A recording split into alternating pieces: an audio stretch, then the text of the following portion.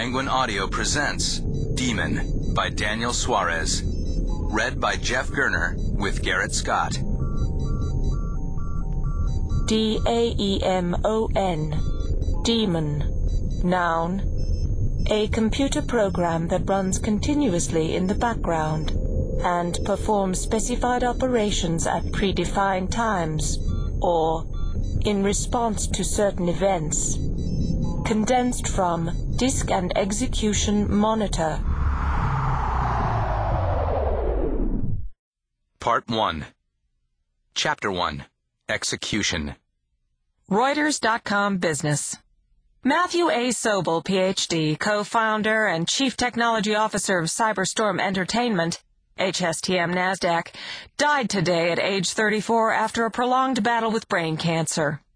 A pioneer in the $40 billion computer game industry, Sobol was the architect of Cyberstorm's best-selling online games Over the Rhine and The Gate. Cyberstorm CEO Kenneth Kevalt describes Sobol as a tireless innovator and a rare intellect. What the hell just happened? That was all Joseph Pavlos kept thinking as he clenched a gloved hand against his throat. It didn't stop the blood from pulsing between his fingers. Already a shockingly wide pool had formed in the dirt next to his face. He was on the ground somehow. Although he couldn't see the gash, the pain told him the wound was deep. He rolled onto his back and stared up at a stretch of spotless blue sky.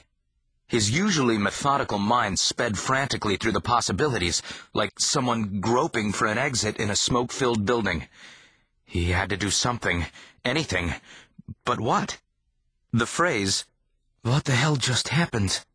kept echoing in his head uselessly, while blood kept spurting between his fingers. Adrenaline surged through his system, his heart beating faster. He tried to call out. No good. Blood squirted several inches into the air and sprinkled his face. Carotid artery. He was pressing on his neck so hard he was almost strangling himself. And he'd been feeling so good just moments before this. He remembered that much, at least. His last debts repaid at long last. He was getting calmer now, which was strange. He kept trying to remember what he'd been doing, what brought him here to this place. It seemed so unimportant now. His hand began to relax its hold. He could see plainly that there was no emergency, because there was no logical scenario by which he would emerge from this alive. And after all, it was his unequaled talent for logic that had brought Pavlos so far in life, had brought him halfway around the world. This was it. He'd already done everything he would ever do. His peripheral vision began to constrict, and he felt like an observer. He was calm now. And it was in that cold, detached state that he realized Matthew Sobol had died. That's what the news said. And then it all made sense to him. Sobol's game finally made sense. It was beautiful, really. Clever man.